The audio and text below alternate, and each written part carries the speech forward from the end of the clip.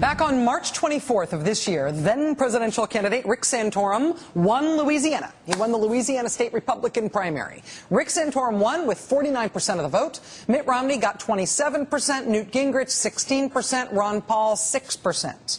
The great state of Louisiana will send 46 delegates to the Republican convention in Tampa this summer.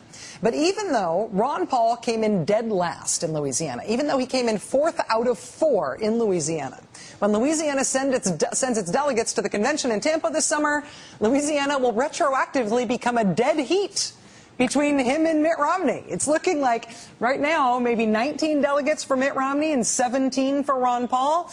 Rick Santorum, who's now out of the race, will still have the remaining 10 that he got that March night.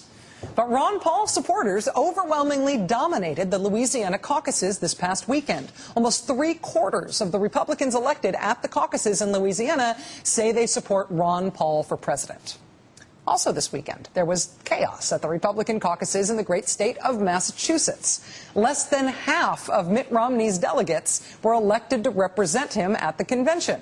Voters instead chose Ron Paul delegates. They even rejected Mr. Romney's former lieutenant governor from his time as governor of the state. She lost as a delegate, so Ron Paul delegates could win.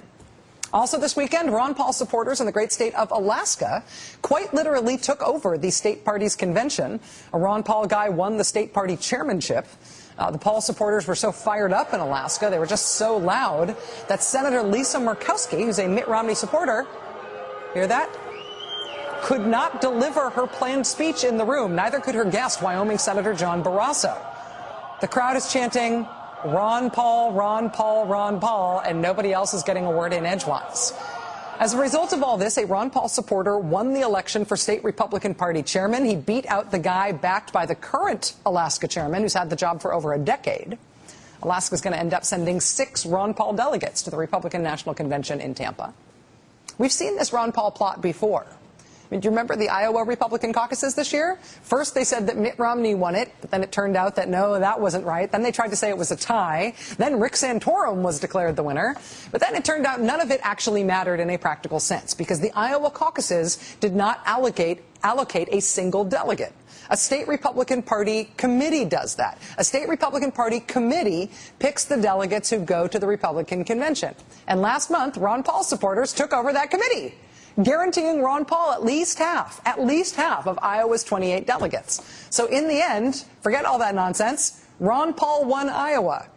And, oh, by the way, a Ron Paul supporter now chairs the Iowa Republican Party as well.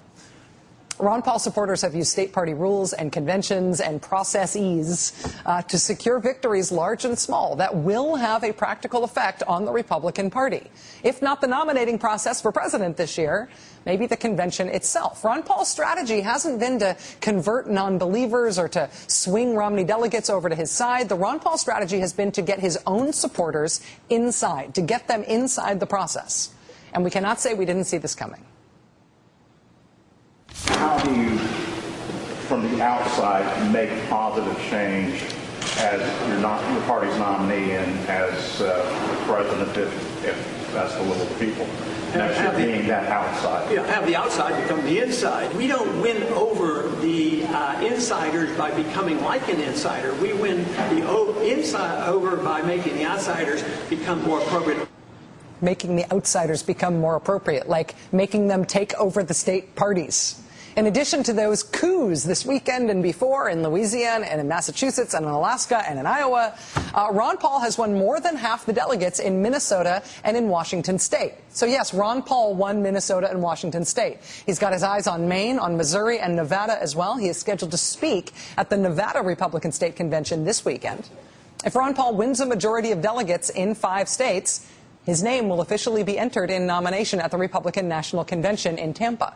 And there will be a lot of Republican Ron Paul delegates there to cheer or do something when that happens. And then what? The Republicans fight it out like gladiators at the Coliseum? I love this stuff.